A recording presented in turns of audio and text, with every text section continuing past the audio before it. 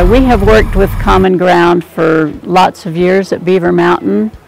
My late husband Ted particularly was, we all love it, and he wanted so much to someday have a building up here that they could have their equipment more accessible to all of their clients, and that's finally going to come to pass.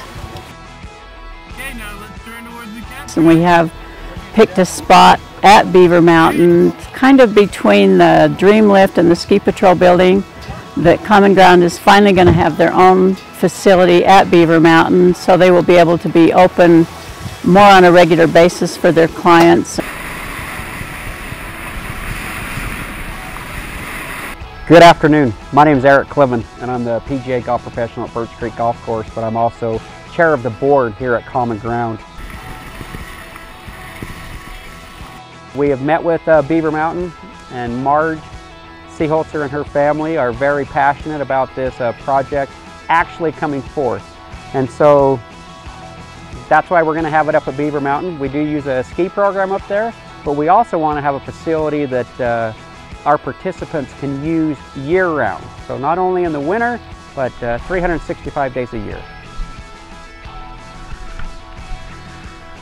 So you may be wondering, is there a need for a lodge at Beaver Mountain? Yes, there is a need. Currently, the restrooms are downstairs, which is, it's all right, but if you're in a wheelchair, it makes it a little bit of a trick to get our participants downstairs to the restrooms.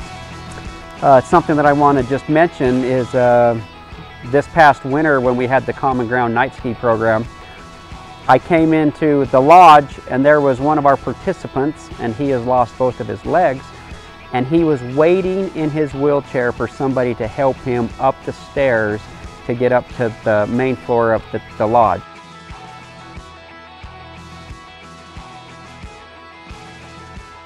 I have a little girl, she's 11 years old. She does have a disability.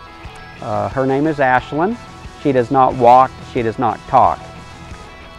And one day, I want to take my little girl skiing. I currently have not taken my little girl skiing because of the current accommodations or just getting her wheelchair in there. And so by having this lodge here at Beaver Mountain, as well as serving those in northern Utah, this is going to be a huge blessing to me as her dad, or as a family member, as well as seeing my daughter actually enjoy the mountains as well as skiing. If you come and see what Common Ground does for people who have some kind of disability, gives them the opportunity to do everything else that we do, you would be amazed. You would want to help them with this great project they're doing. They need your help. They need donations so that all of these folks can have the ability to do all the things that we do on a day-to-day basis. This is it, can you hear me? Have you ever felt that heart buried alive? You can do